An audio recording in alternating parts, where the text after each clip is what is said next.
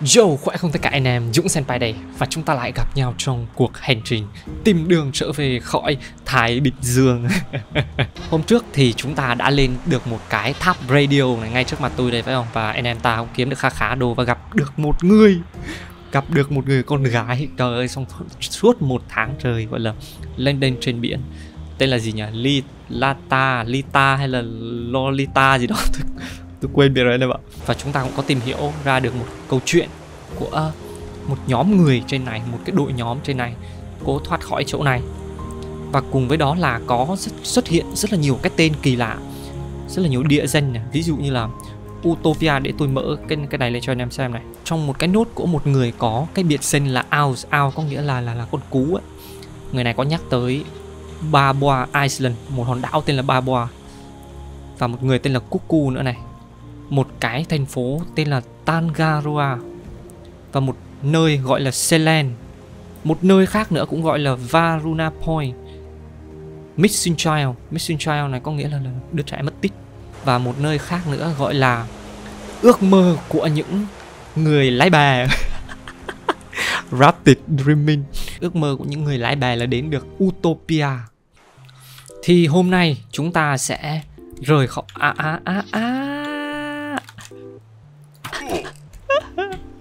lại có thịt chim. Thì bây giờ chúng ta sẽ rời khỏi hòn đảo này và anh em ta sẽ tới cái điểm tiếp theo là nó ở ngay cái vị trí này. Đây, 1920m. Chúng ta có 2 hòn đảo đây. Rồi, thì để tôi chuẩn bị đồ đạc xong xuôi rồi anh em ta sẽ rời khỏi chỗ này. Lấy thức ăn, rồi thu hoạch đồ đạc, thu hoạch dưa hấu trồng khá nhiều.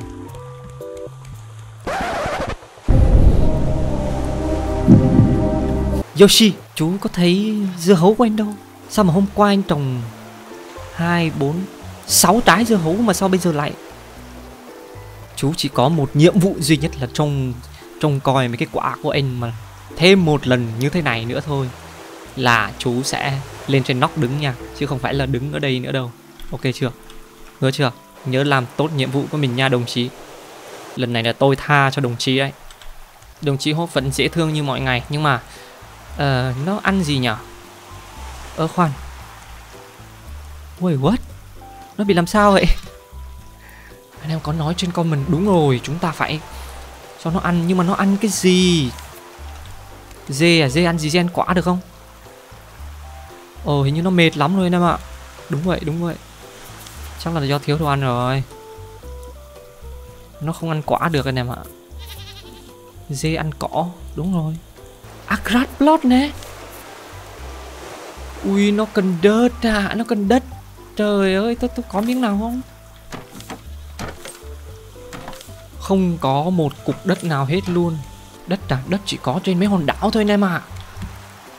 Ây da, tôi nghĩ là anh em ta cần phải đi nhanh á. Đúng rồi á. Mình xúc đất ở đây được không nhỉ? có vẻ như là không ổn lắm. Vậy thì bây giờ anh em ta phải đi sớm trước để lấy đất cái đã. Vậy thì tiền thể trên đường qua cái hòn đảo này, qua cái chỗ điểm màu xanh này, thì anh em ta qua cái chấm xanh lại. Tiền thể thì lúc mà chúng ta trên đường qua cái chấm xanh này, chúng ta qua hòn đảo này trước để anh em ta kiếm đất đai các kiểu, làm cỏ cho hộp ăn đấy phải không? Rồi ok, bây giờ đi luôn nha. Đi luôn kẻo không lại có khi nó thiếu thức ăn nó lại chết cũng nên đấy. Em đừng có chết nha. Calendar nail. Cái này là lịch đúng rồi. Tôi sinh tồn được 44 ngày rồi mà tôi tưởng là tôi đã được 1 tháng. Chà, vậy là thời gian còn trôi còn nhanh hơn cả tôi nghĩ nữa. Hình như anh em ta có cái giường mới hay là cái gì đó.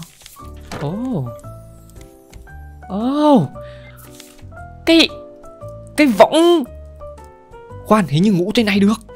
Ui, finally. Trời ơi, cuối cùng tôi cũng đã tự biệt cái giường lá chuối của tôi. Trời ơi, cuối cùng finally. Mày cút luôn.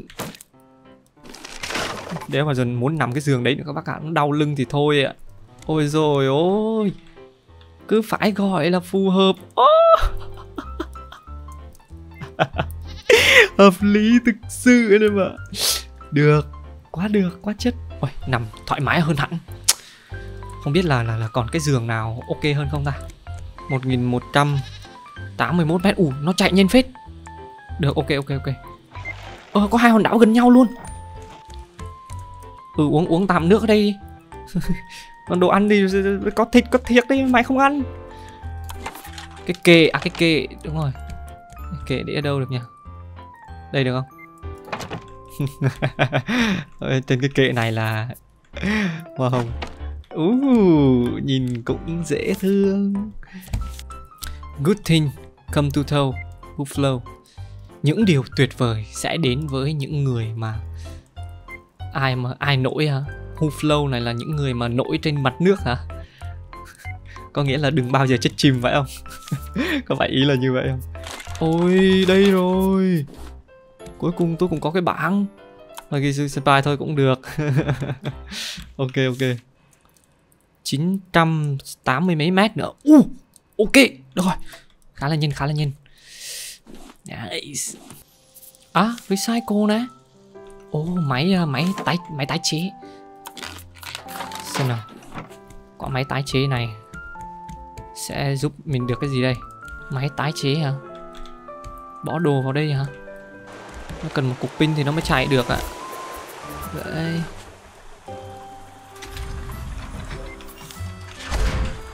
Rồi xem nó tái chế ra bao nhiêu cục. Ui, cái máy này nó bỏ ngay trên cái giường của tôi sao ngủ. Được một cục rồi nha các bác. Đây rồi. Ok. Finally man. Thì ra là hòn đảo này ạ. Ui, trên đảo này đảo nhỏ, thế này không có gì. Ok, nhưng mà dù sao lên có khi lại có đất. Sao tôi lái đi đâu vậy? Ui khoan. Ui đây nè. Trời ơi, hòn đảo siêu bự đây nè. Ây ôi, cao vai. Ngay gần luôn.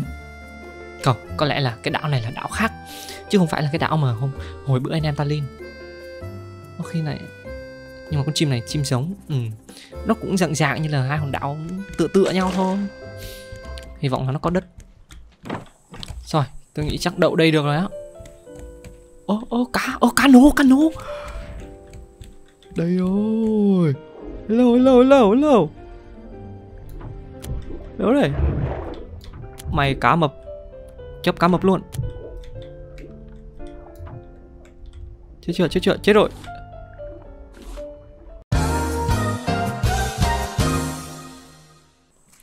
Quay lại hòn đảo này. Con chim kia đâu rồi? Đấy, nữa rồi. Mày xà xuống đi. Đấy, nữa rồi, mẹ. Úi rồi ôi. Ôi, quên mất. Quên mất thể loại này. Ui ạ. Hút bố. Thâu vậy. Chết rồi. Lắp đạn vô này. Đấy. Đây rồi. Đây. Là đà. Chạy đi con. Chạy đi đâu? Đâu rồi? Where are you? Đâu rồi? Nó teleport à? Không, hình như nó có 2 con.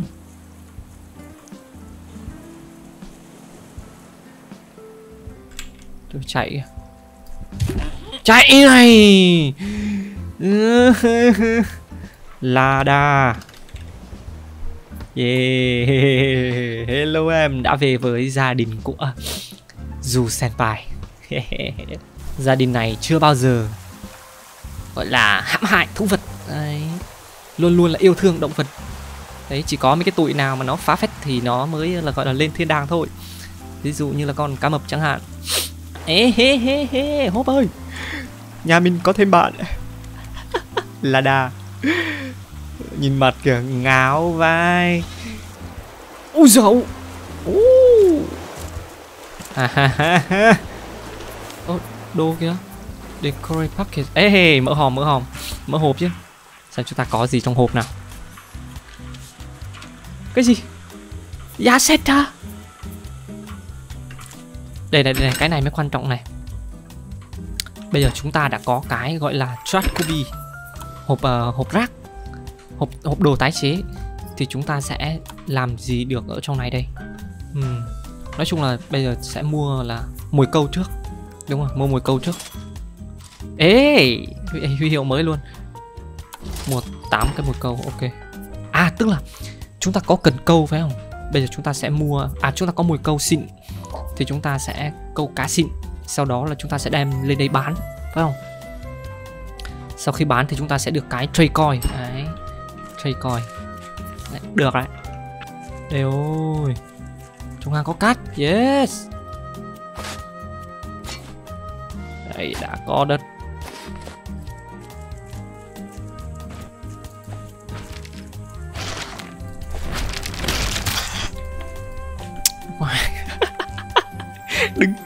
Đừng sao lưng chọc nó luôn ạ. Và ai thật. Rồi, đúng rồi, mày lại đây, lại đây. Ui da, chó này cay thế nhờ. Mày xuống đây, mày đợi đấy. Chúng ta có đất rồi này mày. Bây giờ về đủ làm cái. Ui, cong cổ luôn rồi. Đất. Cái này sao? Cái này cần nước. Rồi, được rồi, đủ rồi. Bây giờ đợi cỏ mọc thôi phải không? Ok nha. Cho em đứng đây. Đó. Hai đứa. Hai wet brick. Đây rồi. Trời ơi, tôi biết làm sao để chúng ta có mấy cái đống hộp tái chế nhanh rồi. Đó là chúng ta sử dụng cái gạch ướt. Đấy. Ra hơi bị nhiều anh em ạ. Dùng mồi câu xịn thử xem. Đấy, mồi câu xịn này. Câu cá nha. Xem bây giờ ra cá gì đặc biệt không? Sharp con. Có 2 loại cá mới này mày. Trời ơi, tôi bỏ cỏ ra để cho con hốp nó ăn, mà con này nó ăn luôn rồi. Cay tê nhờ. Trời ơi, thôi đến lượt em, không sao. Không có chết đói đâu mà sợ. Bán này, bán cá xịn này. Bán hết luôn. Đúng rồi, bán hết luôn. Mua cá về câu tiếp ta. Ôi, mua la bàn đi. Mua cái la bàn đi. Đúng rồi. Xong mua tiếp móc câu rồi. Hợp lý. Đây nữa rồi. Mày. Bố mày lại ngán mày. Ui, bắn vậy không trúng nữa. Ui à. Lũng chưa vậy nhở?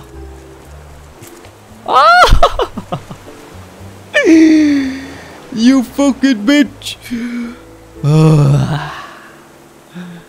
Ủa, nó bự phết anh em ạ, nó không phải nhỏ đâu. Đây không phải con chim mày nè, đây là máy bay thả bom. Ê, nó ăn rồi anh em ơi. Nice. Trời ơi, sorry bé nha, để bé nhìn đói mấy ngày liền luôn. Khỏe mệt rồi. Đó, như này là khỏe mệt này. Còn như này là hơi mệt.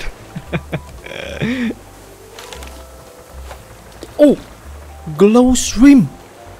Trời, câu được mực tôm phát sáng. Được, lát đem lên đội hết. Vậy là mục tiêu của anh em ta sẽ là chế càng nhiều hộp tái chế càng tốt, và sau đó lấy thêm cần câu, mồi câu. Rồi chúng ta sẽ cố nâng điểm nổi tiếng này lên. Đấy, để chúng ta có thêm những đồ xịn ở phía sau này. Đấy, ta sẽ mua mồi câu xịn hơn này. Mồi câu cấp 2, mồi câu cấp 3 này. Toàn đồ xịn anh em ạ. Được, có rất là nhiều thứ để chúng ta cố gắng để mà cày cuốc để mà farm. Đây, mũ xịn các kiểu này.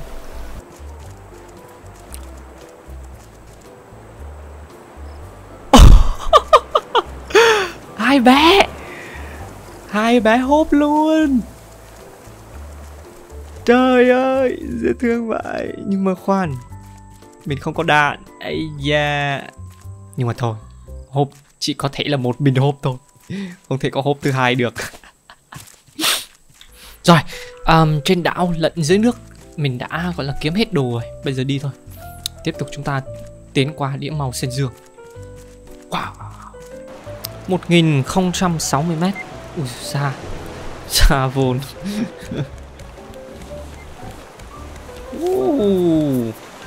Lại hộp đồ tiếp. Gì đây? Cái cốc cả. Lại toàn đồ gì ấy. Lại là hộp gì đây? Cái ghê. Ô, gần tới rồi. 601 m nữa. Yes. Rồi, sóng to quá anh em ạ. Ôi, thôi chết. Ui, kinh vậy. Bão à. 420 m nữa. Gần tới rồi anh em ơi. Gần lắm rồi. Chắc tôi đi ngủ cái là sáng mai là anh em ta tới nơi luôn đấy. Ô, thấy gì đó, Cái gì ấy, cái gì trong mặt bự vậy? Ôi, tới rồi anh em ơi. Look at this. What is this? Một hòn đảo rất là lớn. Trên này còn có cái. Nó là một cái cảng à? Ui dồi ôi, nhưng sao cái này như kiểu nhìn giống một con du thuyền siêu lớn vậy ta? Đây là cái đuôi này, là phần đầu này, phần thân này, cầu thang này. Ồ, con này có du thuyền đấy em ạ. Đấy, anh em mình tới một hòn đảo mà nó có hẳn một chiếc du thuyền trên đấy luôn. Ôi, đổi bè gấp. Không bao giờ lái con du thuyền này nữa. À rồi, để bế thằng em lên chơi luôn. Đâu rồi, hốp đâu rồi. Let's go. Yeah. Nhìn đẹp nhỉ. Lớn vai. Sao trên đảo này có gì đặc biệt không?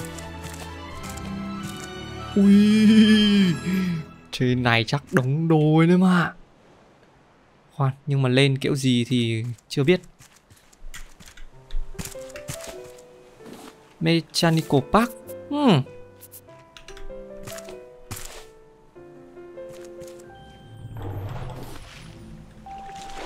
Đu vào cái dây trèo lên không nhỉ? Không được. Hốp em đứng đấy nhá. Để anh kiếm cách lên thử.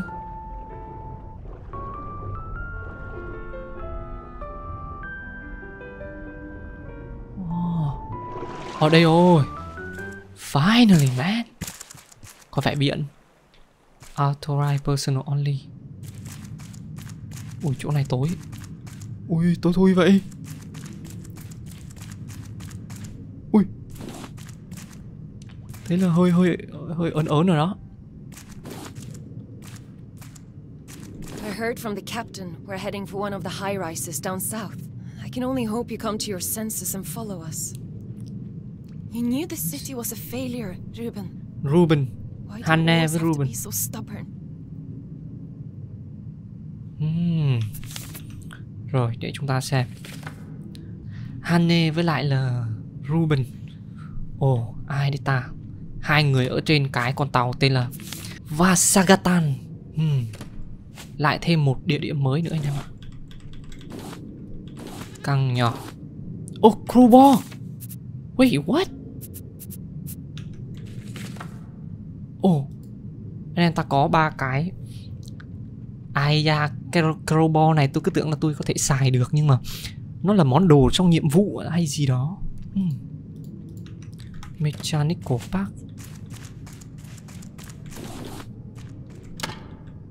Hả? Tôi vừa gạt cái cần xuống.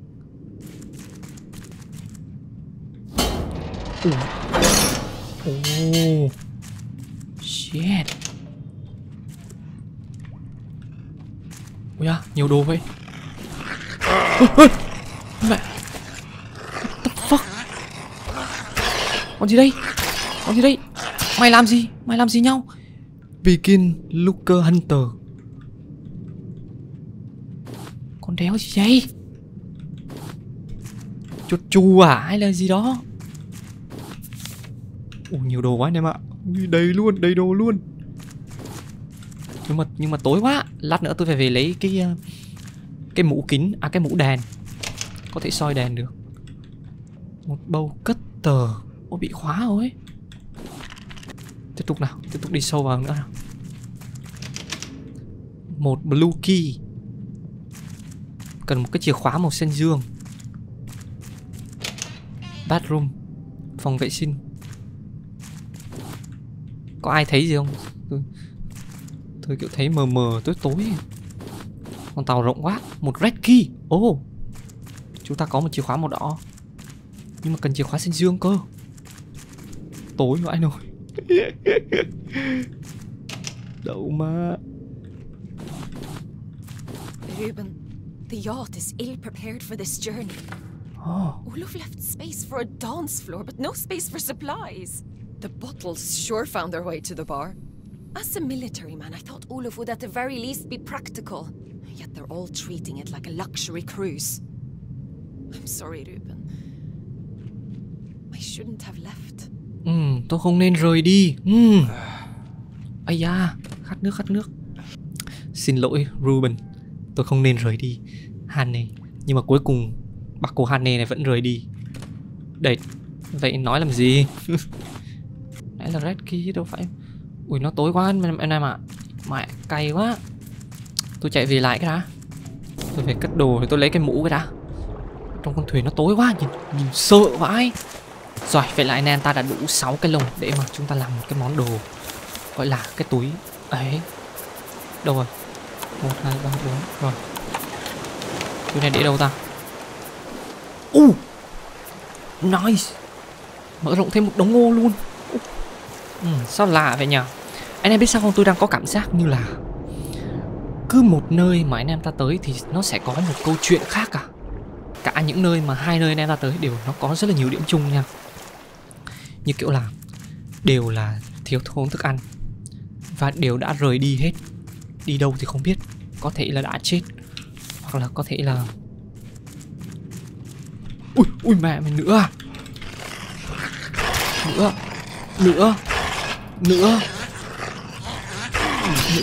Nữa. Nhiều vậy trời. Cái này không nhặt lên được. Còn lại chỉ toàn là scrap không à. Cái gì đây?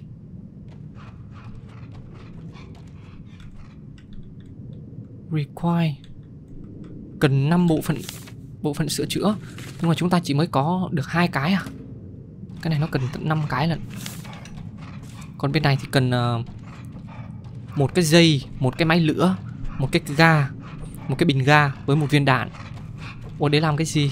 Ủa để làm cái gì? Bot cốt tô nè. I saw a large rat last night. Unnervingly large. I tried telling the crew we obviously have an infestation among the lockdown supplies. They laughed at me. I miss you, Ruben. Oh shit. Bắt đầu xuất hiện bệnh tật rồi. Bởi vì là thiếu thốn thức ăn rồi. Mọi người đang chết dần rồi. Đây. Cắt này.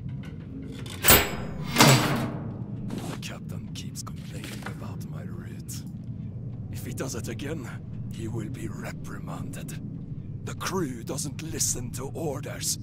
I'm shocked by their undisciplined nature. Somehow they believe rank and prestige disappeared with solid land. No, they will not be allowed to mingle among my esteemed guests, and they will certainly not be allowed further rations. They should be grateful. I am the only reason they are alive. Đây là Olaf này, Olaf mà ban nãy Hanne có nhắc tới này. Dần mất kiểm soát hơn rồi đó. Rồi chúng ta có chìa khóa màu xanh. Chạy lên đây mở được luôn. Đường lên cầu thang. Ok. Hello. Ui. Sao nhiều đường vậy? Trước tiên là tôi xem thử. Tôi nghe tiếng cái con lúc nãy.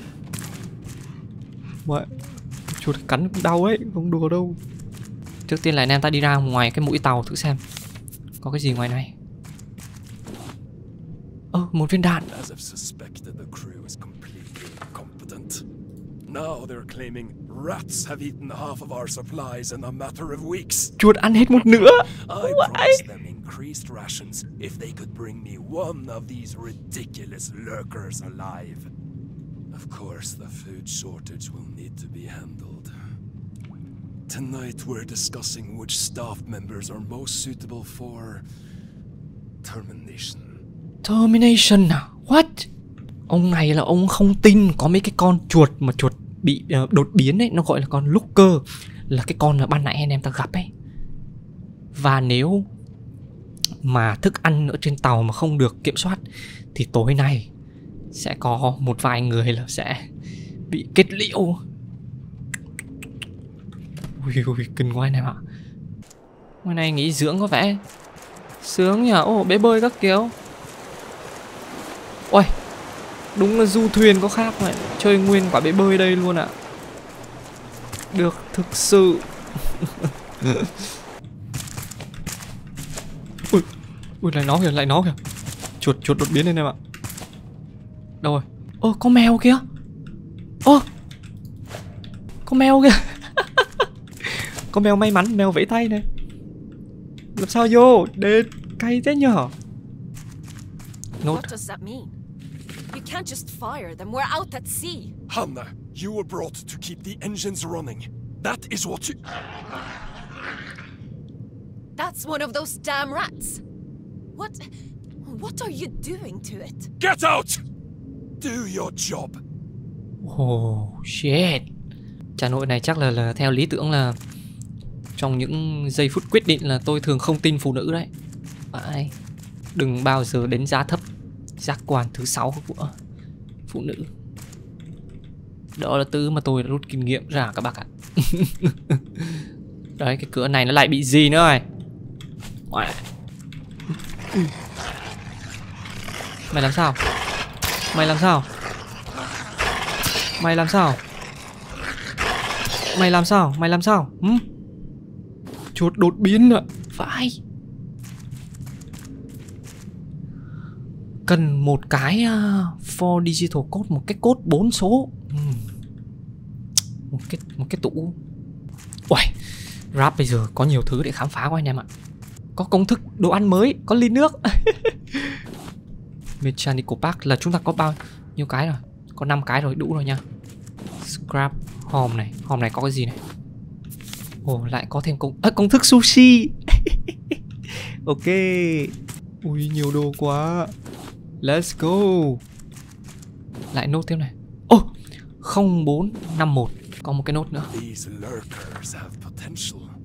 They were clearly once rats, now grown into something much more rabid, yet also smarter. I will create true soldiers. What the hell? Loyal soldiers. Ui.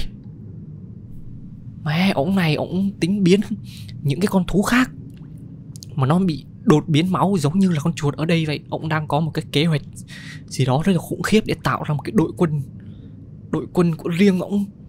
Và ổng nói là ở một cái nơi, một cái thị trấn tên là Caravan, không xa ở đây. Ui, là có rất là nhiều loại động vật và ổng có thể tới đó để mà nghiên cứu, để mà thử nghiệm lên các loài động vật khác. Ôi vãi lìn. Kế hoạch kinh khủng đấy. Rồi, đây là ngoài mũi tàu rồi. Ui, anh em mình vẫn còn vài tầng nữa. 1, 2, 3 tầng nữa. Nhiều quá. Tàu bự thực sự. Ui, cầm giáo ra cho chắc ăn. Nguy hiểm quá. Ui, đây rồi. Mày làm sao? Mày làm sao? Mày làm sao? Ơi khoan, tôi định là để nhìn xem con chuột nó nhìn như thế nào. Green key. Ui rồi ôi, sao nó cần nhiều đồ quá vậy. Chạy xuống dưới tôi mở cái hòm với mở cái kia thử xem. Key coin nó... À đây mở rồi. Ui. Mình vào đây từ lúc một cái đèn nó sắp hư luôn ạ. Chế thêm cái nữa coi nào. Phòng này là phòng của ai đây? Nhìn như phòng của sếp ấy nhở. Green key. Oh. Hết đèn pin rồi. Right. Ra lại. Lại lấy thêm đèn pin cái đã. Hết rồi.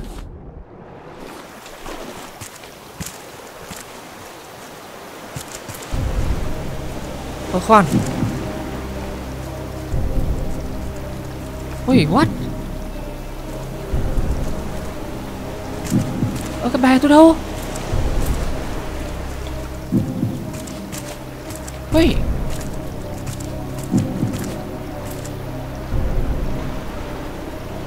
À, hình như bên kia. Hết hồn.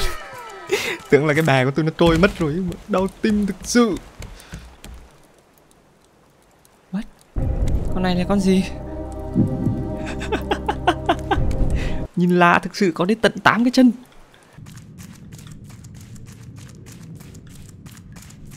Ui, này anh em nhìn này, con chuột này. Chuột bị đột biến này. Cưng không? Khiếp vãi. Con này gọi là locker. Phòng này bị đóng này. À đây rồi, đây. Đây rồi. Ôi.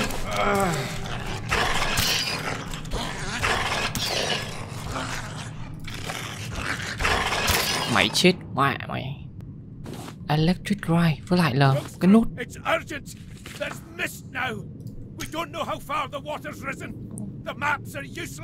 Bản đồ vô dụng. The crew are planning a mutiny, Captain. It is time to act. Mutiny? They're just trying to stay alive.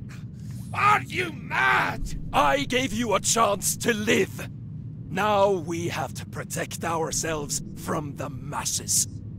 We will use the lurkers to our advantage. Phải, what? Dùng mấy con lurker để mà làm lợi thế của chúng ta. Là sao ta? Như kiểu là ông này ông muốn dùng mấy con lurker này để truyền bệnh cho những người trên tàu, hoặc là giết những người trên tàu để mà đỡ miệng ăn các bác ạ. Để mà có thêm cơ hội sống sót. Ôi khoan, hình như là anh em ta đang đi lên căn phòng cuối cùng luôn rồi. Nó cần một cái chìa khóa màu xanh. Ban nãy tôi nhặt được luôn rồi. Đây. Vẫn chưa. Vẫn còn một tầng đi lên nữa.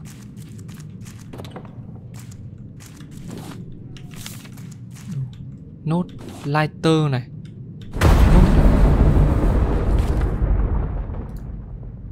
Gì vậy? Get to the lifeboats! Hurry! Olaf, you coward! Watch out! Con tàu bị đâm trúng đá. Rồi. Bây giờ chúng ta đi lên tầng cuối cùng này. Đây. Cái gì? Cần một quả bom. Ồ, ra là vậy. Ra là ban nãy giờ anh em ta kiếm đồ để mà chế một quả bom. Hiểu luôn. Nữa à? Đây rồi. Đây rồi. Chiếc. Ít bom. Chiếc. Rồi chú, tôi có một quả bom rồi nha. Có một quả bom với một cái đồ để phá cái tủ chắn ở ngay cái cửa. À đây. Đây. Okay. Oh. Damn, look at this. Lại một cái nốt nữa. Cities in the blue. Calling the cost of the project's realization borderline criminal, Thôi, recently limited. được rồi. Tôi không biết là cái tờ giấy này nói chi tiết như thế nào, nhưng mà nó nói về một cái thành phố màu xanh, có nghĩa là thành phố mà ở trên nước anh em ạ. Thành phố nổi trên mặt nước. Đấy, cứng chưa? Kiểu như là xây dựng một cái thành phố lớn. Kế hoạch đấy, kế hoạch đang đề ra là như vậy. Đây rồi, xài bom này. Ui.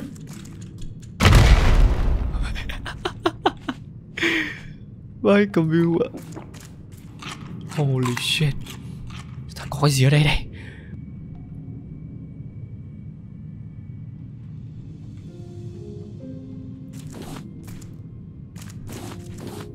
Trong này là phòng lái thuyền. Ui, bảng điều khiển. À, công thức engine, công thức. Nhiều đồ quá. Hộp tiếp. Nhiều đồ với Linh. Giàu to anh em ơi. Ba boa.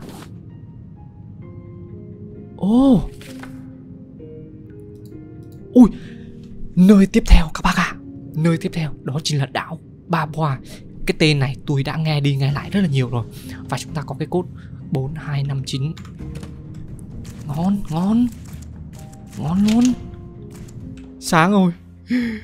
Mai đi tới sáng luôn ạ. Đỉnh thực sự. Ôi, vậy là chúng ta vừa khám phá ra được một con thuyền, một con du thuyền rất là lớn. Và chúng ta khám phá được kế hoạch của một thanh niên ở trên này. Kế hoạch muốn tạo ra được một cái đội quân đột biến.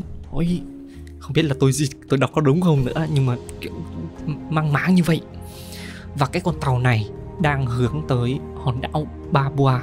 Nhưng mà bởi vì tông trúng một cái mạn đá và tàu đã bị hư hỏng, không thể tiếp tục đi được. Còn những cái người trên hòn đảo này ở đâu rồi thì tôi không biết anh em ạ. Bó tay. Được rồi, tôi xin phép dừng tập 4 ở đây. Chuyến phiêu lưu trên cái bè nhỏ xinh của anh em chúng ta còn rất là dài, còn rất là nhiều thứ để mà khám phá. Và còn rất là nhiều cái tên kỳ lạ như là Ba Boa Island này, đảo Ba Boa này, Utopia này, rồi gì đó. Tôi nghĩ là chúng ta còn rất là nhiều địa điểm rất là hay ho ở phía trước mà cần để khám phá đây. Được rồi, và chân thành cảm ơn anh em đã xem tập 4 cái học này. Và hẹn gặp lại anh em ở những tập tiếp theo trên kênh của Dũng Senpai. Bây giờ thì xin chào tạm biệt và chúc ngày tốt lành. Bye bye.